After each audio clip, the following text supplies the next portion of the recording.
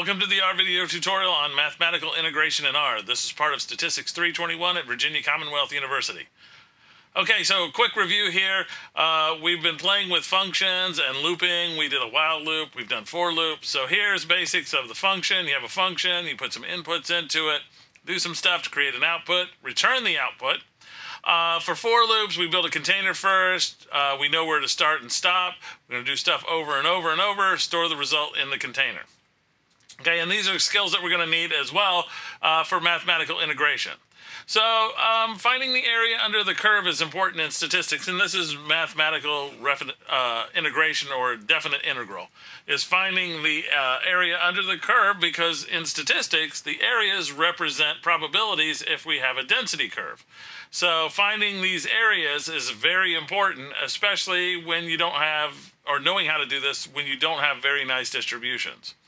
Okay, so to find the distribution, or find the probability between the probability that random variable x is between a and b, you would use integration if you have a density. So here f of x is a probability density, so the probability that x is between a and b can be found using this technique of integrating it. And this is all well and good, except if you have a density that's not very nice. So for example, the normal density, which we all love, isn't that nice to integrate, and actually if you try to do this you can't. There's no analytical way to do this, and so it's analytically intractable. So we're going to actually look back at the definition of what integration actually means and then try to come up with a way to do this in R easily. Okay, so suppose we want the area between -1, it should be -1 and -2, but anyway, you can see the picture here. I could put just a rectangle from -2 to -1 and have it at the highest point of the function in that range. And if you notice, all of this area here is too much, so our area is too big. The alternative is I could take where the lowest point is in that interval and make a rectangle there. And if you notice, I miss all of this area here. So I end up with too little of area. So why not just add more rectangles? So this is better than the other one, because if we notice, we've gained all of this. So all of this is gone now from our previous picture. So here's our picture. If I move it on, you can see I just added in a whole, remove this area, and then over here I added in more area. And again, we can do this again by adding more rectangles, and notice we get closer. It's still too big, but it's a whole lot less than it was.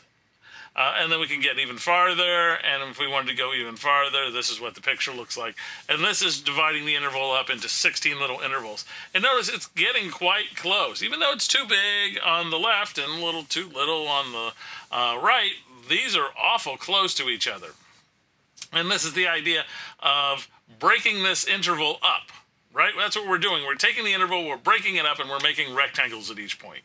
Okay, and so the point of this is when we break this interval up, we need to do what's called a partition, which means that we've broken it up so that the entire space is covered, but we actually have a whole bunch of small areas in it. So here we go. So a Riemann sum. So let f be a function from R to R, and this is just in general. This doesn't have to be for numerical integration or for statistics. So we have a function that goes from the real numbers to the real numbers. It's defined on a closed interval a, b, which is what we're interested in, is integrating between a and b. So what you would do is you would take your x-axis, that's why these are x's, and we would chop it up into a whole bunch of little intervals. Okay, so it's a partition, and a partition means that it spans the entire interval and it doesn't overlap anywhere. These only overlap right at the individual points, so the space where it overlaps is measure 0 for those of you who knows what that means.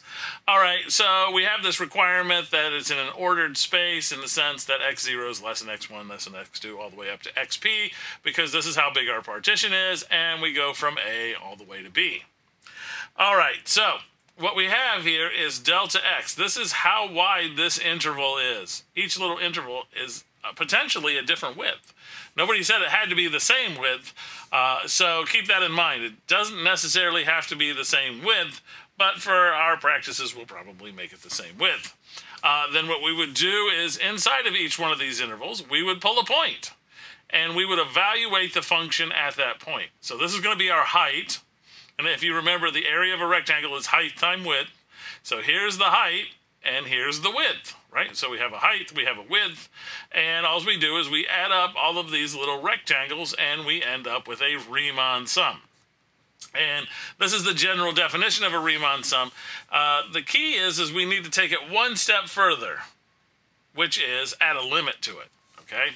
So if we increase P, which is the size of our partition, so the partition becomes finer and finer. Notice we went from a solid rectangle and we kept breaking it up and breaking it up and breaking it up. That's a finer partition. With the delta xi becoming incredibly small, then we can take the limit of this Riemann sum, and it can be used to calculate the area. And that's actually what we're going to do, is we're going to use this formula to calculate the area of various things. However, in this video, we're not going to do it in R because we're trying to keep the video short and just go over the idea. In the next video, we'll actually pull this off, and you'll see that it's kind of ridiculously easy.